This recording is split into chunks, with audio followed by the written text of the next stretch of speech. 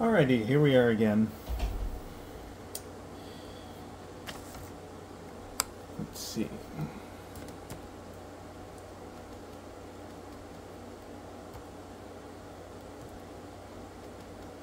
Okay. So here we are, once again, another one of these, because why not? So this is a slightly different take on things, because I'm not penciling this time, I'm actually inking, which is almost the same process. I'm just making everything look sharper as it's supposed to. Kind of consider this the final art, I suppose. So there's the website. Let's see here. Hope everyone is well. I'm recording this on a Saturday, and it is absolutely beautiful weather outside. I think actually once I finish up here, I'm gonna go outside myself and take a book and have a nice drink out on the patio. I think, doesn't that sound nice? I think it sounds nice. Now, this is actually the second strip that I've done, or I guess I just call it comic now, since the pencil and chat video that I did, I guess, a week ago now. And by the way, I don't know if I really plan on making these a weekly thing, but I will say this is the second one since then. So this is the fourth one within the past week that I've actually put out. And I'll tell you why that's significant, is because over the past few years I've kind of been slacking in terms of my work on the strip. And it's basically, it's come and gone off and on for a period of time now. Namely because I'm always busy. And so I didn't always have the time. I used to work retail, and it used to be shift work. And so I was, never, ever certain whether or not I was going to have time to make a comic or not. So it really slacked. Let's see, I've never drawn a cobweb before.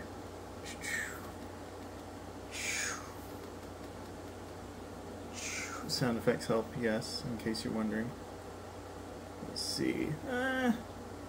Kind of. And then they come like that. I don't think I'm ever gonna draw a cobweb again because they're too annoying. Let's see. Then this one. Oops, that doesn't line up. This one. It also doesn't help that I have a naturally shaky hand. So these little fine lines are really difficult for me to do. Because of that, I have a, what's it called? I went to a doctor about it. A benign tremor is what it is called. There we go. There's our cobweb. And it makes it very difficult to do many things, including draw. If you look here and here,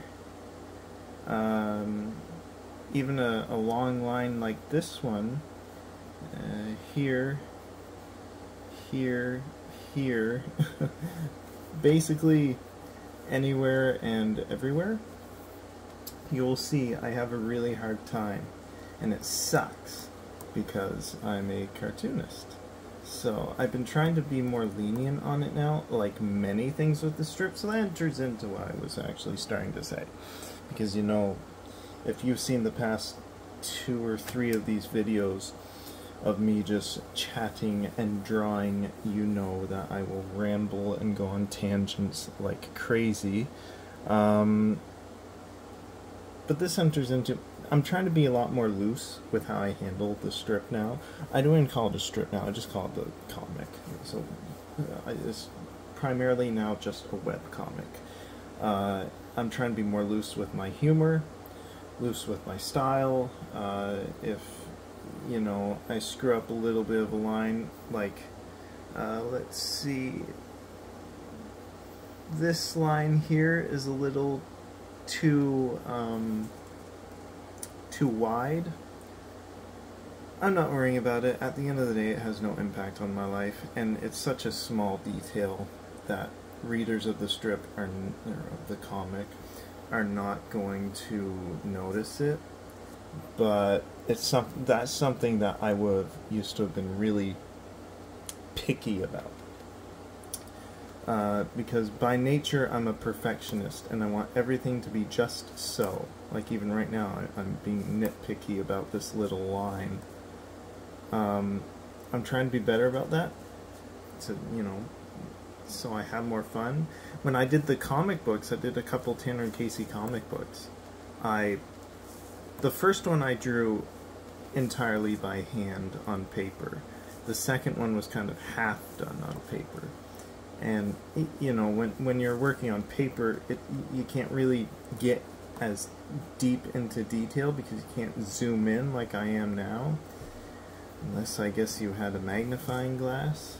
That wouldn't be ideal. So it offered a little bit more breathing space in terms of, you know, how the lines look and everything. That's horrible. But even with the digital drawings, I'm trying to be more lenient on myself. I keep doing that. I don't know why. Just because it makes it more fun. And this all enters into why this is the 4th strip this week. I'm almost doing them daily now, which I used to many years ago. And you know, any comic you see in the paper is likely daily. Drawn multiple strips drawn a day to meet the deadline. Damn it. The reason I'm so into it again now is, well, I've got a little bit more time on my schedule now that I work set hours. I always know what I'm doing, so I can plan easier to draw these things, so that's nice. But also, with my new sort of, I don't know what you'd call it, I talked about in the last video I did, the new way I'm doing the strip, which is chiefly just as a webcomic, opened up the door to do a whole lot more with it, and I'm having a lot of fun with it, when in recent years I haven't been having a whole lot of fun drawing the strip. I drew it because either I had to for a newspaper deadline, or you know, I knew that I hadn't posted in a while and I really should get one out because it's been so long, and readers and you know, all that. But so it was more just a chore rather than something fun, and that's the last thing I want, is for it to not be fun anymore. And like I said in the last video, I even considered ending the strip or doing a different strip or both, but now that I've changed the whole outlook of the strip, it's been a lot more fun, and there's, you know, I've been taking a lot more liberty with the strip because I'm not catering anymore. Now that I'm doing it, I used to draw newspapers in mind first, and then I'll post it online. So it was made as a newspaper strip for 10 years, or almost 10 years, and I really got sick of it. There were jokes that I wanted to do that I couldn't do. Sometimes I had newspaper editors literally tell me, we're not going to run this strip because we don't like this joke. And so the only way that strip got out was online anyway. Additionally, you know, these are issues that you have to deal with when you work with newspapers, and I'm perfectly okay with not really pushing the strip out to newspapers anymore, because I can make like the last strip that I just drew. It was real. These were real animal names that were just horrible and silly and strange, and I incorporated them into the strip. And one of them, this is real, an actual beetle is called a colon rectum. Now that in and of itself is absolutely hilarious, and then I got to work it into the strip, and if we were still a newspaper strip, that would not have flown. I can tell you right now. So it's just it's a lot more fun, and we've kind of changed the scope of the strip too, so that it's not just a comic either. We do YouTube shorts now, so we're doing videos now, which are fairly simple. Essentially, it's just the strip, but it's voiced out, and then we do a little play on it at the end. So half of the video is, you know, the strip being read or acted out or whatever. And then the second half is some sort of skit based on it. It could be a song or a story, excuse me, or anything. So, and even here, like you see here, if I was still just in newspapers, I would not dare change up, you know, the regular flow of the strip. Right now, this is Casey. I almost said as a detective. No, she's kind of the opposite. This is Casey. This strip is Casey is part of the dog food mafia. Would that go in papers? Maybe, but I probably wouldn't let it happen myself, because, you know, in papers you have a set readership, and I wouldn't want to kind of rock that boat at all. Coincidentally enough, that's the name of a comic I drew when I was a youngin'. I drew Tanner and Casey, and I created another one called Rock the Boat. Why? I don't know. What was it about? Could not tell you. Wow, this hat is annoying. I'm never drawing this hat again either. And who are the characters? Didn't really have characters. Anyway, it's not really what we're talking about. So, I don't know. It's a lot more fun. Am I going to focus on papers ever again? Probably not. You know, the whole goal, you know, and this is why I did it as a newspaper strip initially for those first 10 years.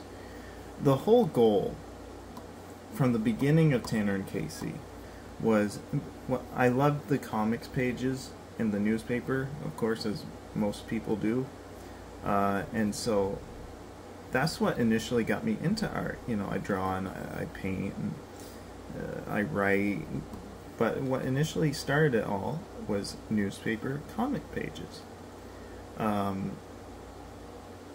Now, so the goal was always to get my strip in the paper alongside the news articles and games and other comics, and I achieved that. I've done it. I did it pretty early, all the way back in 2016, I think it was. I had my first strip in the paper, and that was thanks to a wonderful editor. I've had a few different editors in a few different papers I've been in, but that was the goal. And listen, I didn't even get paid for it. And posting these online, I don't get paid for it either. So now you ask, well, why do you do it? Well, let me tell you. It's fun. And it was a way, newspapers were a way of getting my word out there. and we saw growth working in, you know, drawing for the newspapers. It got me used to a deadline, which, you know, is useful for really any aspect of your life. So it was a good experience, and you know, I learned a lot. And because I was forcing myself to draw all the time because I had to be in each issue of the paper or papers, it forced me to develop my skills and my art. Do I consider myself a great drawer? No. I think I'm a pretty good painter, but painting and drawing are two totally separate things. You could make the exception of watercolor, I suppose, where you usually pencil stuff in first like you do for a comic. But I hate eyes as well. Anything that's a circle, I hate. But it really helped me to, you know, kind of develop both artistically and personally. And so, and the primary goal of the strip has always been to make people laugh. So money didn't really, and I have made money off the strip, of course. And, you know, whenever I made money off of it, it was always nice. But that was never, you know, the absolute goal, except for the comic books. The comic books, of course, you know, they're a product and you have to sell them. But in terms of being in newspapers, I never made money off of it. There was talk back in 2019, start of 2020, I can't remember exactly. This was, as much as it doesn't feel like it, 2020 was so long ago now. There was talk of, I was talking with the publisher of two of the papers I was in. The publisher actually owned a whole bunch of papers, and I was in talks with him to, you know, make Tanner Casey a feature across the board, and we decided on $25 per strip that I submitted for the papers. I think they were all weeklies, so this would have been, you know, 4 strips a month for $100 a month, extra change in my pocket. Then COVID hit. So, oops, I keep hitting redo, undo. So, like many you know, media productions, which a comic strip is, that got put on hold, and then nothing came of it. And this happened with various papers I was in talks with. There wasn't just one. It was happening all across the board. It wasn't, you know, oh, never mind, we're going to set you up and then decide, no, we're not going to take you, and just kind of set you up to drag you down. It wasn't anything like that. It was COVID. So, and am I going to try again? No. Am I going to try to get syndicated into comics pages and newspapers all over the world, etc., etc.? No. And the reason is it's not feasible anymore. This day and age, a comic syndicate is not feasible, and I'm not going to submit the strip. You know, of course, they'd have to accept it anyway. But I'm not even going to submit it because it's just not the way of doing things anymore. You know, that's all print. Well, they do some webcomics, but mostly it's print, and it's just, it's not, it used to be back when I started the strip, and I'd considered sending it out before, and I've done up packages before. I think I may have sent it out once, but I haven't done it again, and I'm not going to again, just because it's not, you know, the way that people consume comics firsthand anymore. They read them all online. So that's why webcomics are popular, while newspaper comics are dying. along with newspapers, which is unfortunate because I write for a newspaper and I love newspapers, and that's why I always drew for newspapers first. I'm just having so much more fun drawing it as a webcomic first because there's so many more, you know, liberties and freedoms that you can have when you're not trying to cater to a newspaper audience and you're not trying to cater to newspaper editors. There's a lot more that you can do and that you can get away with. And like I said, the focus isn't even, you know, fully just comics anymore. If you look at the Tanner and Casey Facebook page, the comics part of the title, it used to be called Tanner and Casey Comics. Now it's just called Tanner and Casey because we're trying to, you know, expand where this project can go. I have ownership of Tanner and Casey, oops, and the copyright for artistic print. Here I actually have it right beside me. What is it? Literary and artistic, which is kind of broad. So, you know, there's a lot that I could do with it. And I fully intend to in the coming days, and months, and weeks, and years. Because after 10 years, I'm happy to say it's not going anywhere. It's changing, but it's not going anywhere.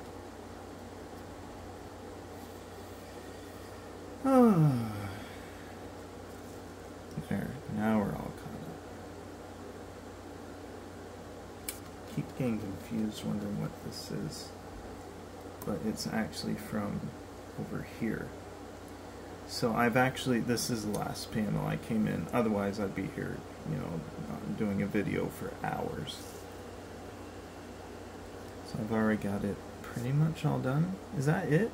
Just the shirt? Is that all I've got left to do? Yes, the shirt and the baseboard between the floor and the wall. That's it. I like it. Let's see. I'm just trying to be more loose and have more fun. Primarily, you know, if I'm not having fun, then what am I even doing? Why am I doing it? I'm not on a deadline anymore because I'm not in papers anymore.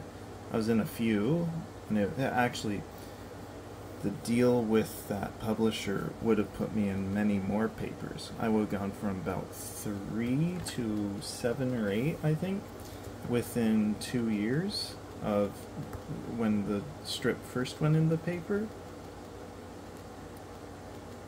So that, you know, would have been a nice little bump up, which for a comic as small as ours, you know, that's pretty good.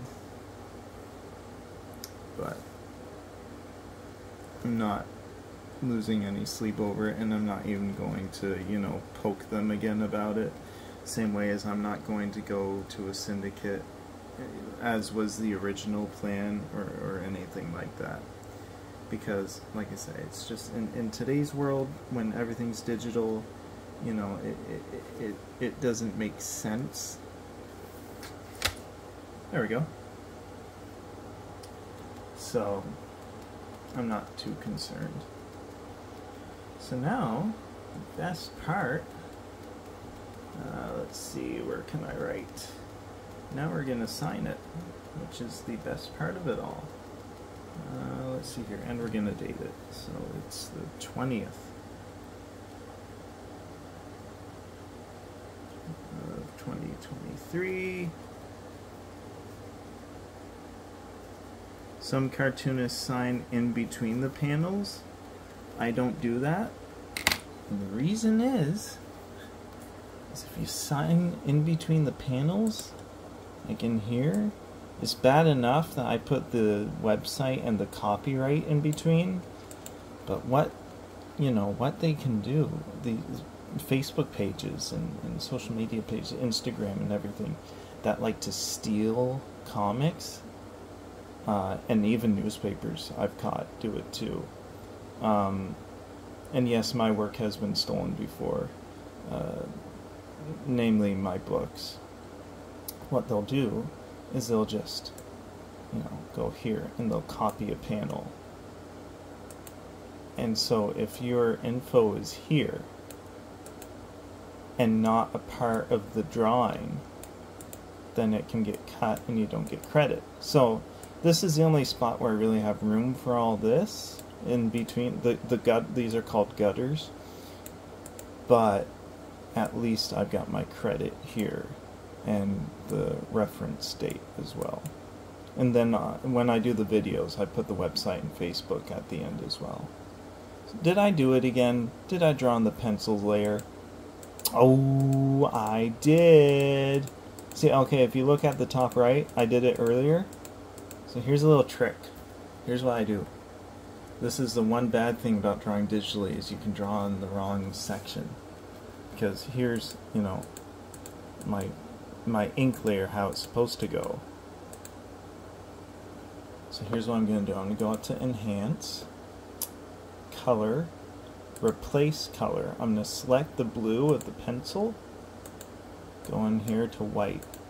So you're taking the blue here, changing it to the white. It's a little gray, no worries, just bump up the lightness, and the blue's gone. Now you notice it made little marks here on the panel lines. Erase. Just a little deleting is all it takes. Let's see, we got that one too. We got a little bit up here. I think that's it. Okay, here we go. Finished result. Boom. There we go. So it takes a while to do these, but it turned out alright. I don't really have any complaints with it, and I'm usually my worst critic. Yeah, so there you go. There's the whole thing, which we don't normally see because usually I start us, usually I start it at the pencil stage, and that's where I end it. I'll pencil a panel and then I'll end the video. So if you want to see the end result, you gotta go digging for it, which is good because that means, I want you on the website, of course. So how about this? If you want to see it in color, which I'm gonna add now, you gotta go to TannerandCasey.com. That's it. That's the website name. Nice and simple. TannerandCasey.com. There it is. So, there we go. Another rambling video, another ramble, another drawing, and that's just entirely the purpose of these videos. Just to yap and yap. Because, for some reason, people like these sorts of videos. And right now, I'm very happy to say Tanner and Casey is I think the most popular it's ever been as a webcomic. The popularity that Tanner and Casey has now that I draw it in a webcomic style, for example, these stacked 2 panels on top of 2 panels versus one long thing, rather than it being horizontal, it's more just one box, which works better for screens. That's why I do it. It fills up your screen more, and it catches your eye quicker. And now that I'm being looser with the art and the jokes and everything, and now that I'm doing those goofy videos, popularity has skyrocketed. I'm getting boatloads of views on the videos and everything, namely shorts, because that's just the way it goes with shorts anyway. And even on Facebook, I'm noticing a lot of people are sharing it more so than before. And those posts that people have shared, people are sharing from their shared posts, and then people are sharing from their page. And I did a little experiment, a couple of strips I posted. I tried to see how far I could go into the shares, and eventually I just got lost. Because they don't all register on the Tanner and Casey Facebook page. You have to go into the shared posts themselves, and I'm very pleased with how it's doing. Actually, the second one of these strips I did, the shampoo one, is the most popular and most shared Tanner and Casey comic ever. Hundreds and hundreds of views, tons of shares, and likes, and this is in 10 years that I've been drawing. And now I guess I've hit the sweet spot with this style. People really respond to it better. And of course, the stupider the video, I have learned, the more views it gets, which is what you want, because you want as an artist, you want your work to be shared. Right here I'm noticing this hand looks horrible. Such is life, like I said. Unlike before, I'm not gonna panic about it. Okay. I've rambled on enough. I've been drawing for half an hour. I need to go have something to drink and soak up some sun. And hopefully you can too. That's all. Bye-bye.